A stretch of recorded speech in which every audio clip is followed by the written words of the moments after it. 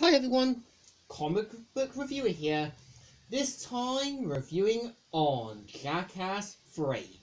Now, as you know, Jackass 3, as it's known on most home media, as well as Jackass 3D, is meant to be a 3D reality comedy television that was meant to be the third installment in the Jackass film series, as well as being a sequel to Jackass number 2.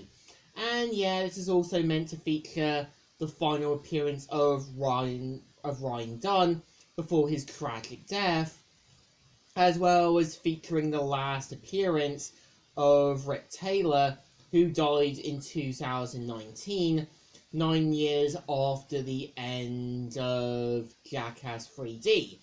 And I would say, watching it now, is that some of the gags are not bad, but I think some of them we've seen kind of before.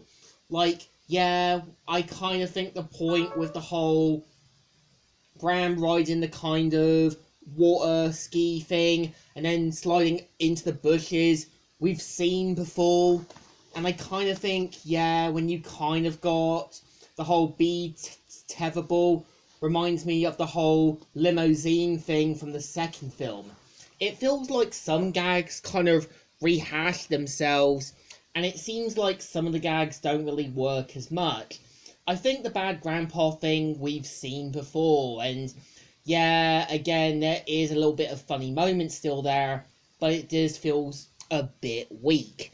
I also think when you do have Beavis and Butthead at the opening by explaining the 3D technology made sense, because when you had films like Avatar and that, it showed you what 3D glasses could actually do. And yeah, they actually bring back Mike Judge once again to voice the two characters.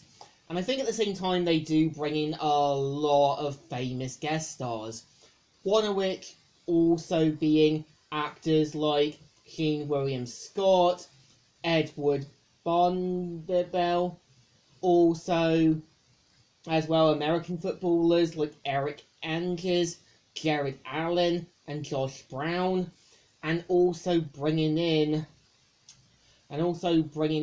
like I said, Will Alden then to kind of voice the character, to sort of play in the roles, and even Mike Judge to return to voice Beavis and Butthead. But I think there is still some newer and kind of improvements over the kind of rehash of the other comedy sketches. One of which you have one of the cast members sweating a lot, and one of them kind of drinking the sweat. And another one having Wee Man and a bunch of other small people going out fighting in a bar and kind of making the people think it was serious. And yeah, you even got more over-the-top stunts, like one with Bram using his butt under a train's model to then make it look like it's eruption from kind of crapping out a big one. I think the problem I would say with Jackass 3, and this is where I do agree with some critics, that some of the sketches we've seen before, and it does kind of seem like some of them we've seen before, all just kind of rehashing the same things.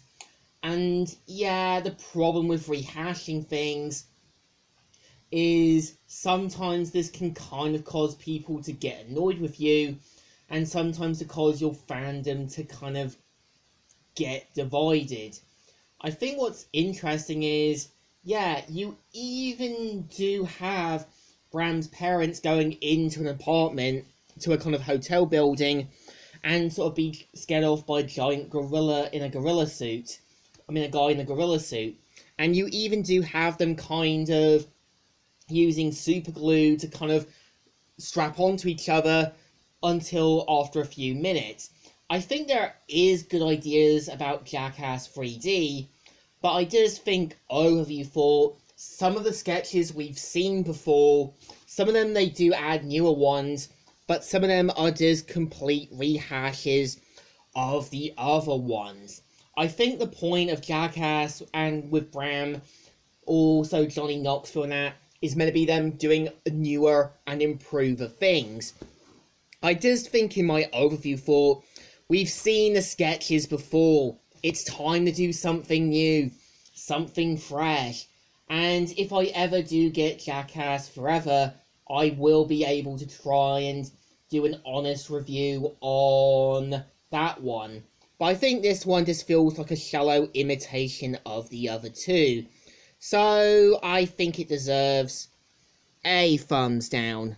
Not great, not good, but really dull and unentertaining. So, Comic Reviewer here, signing out.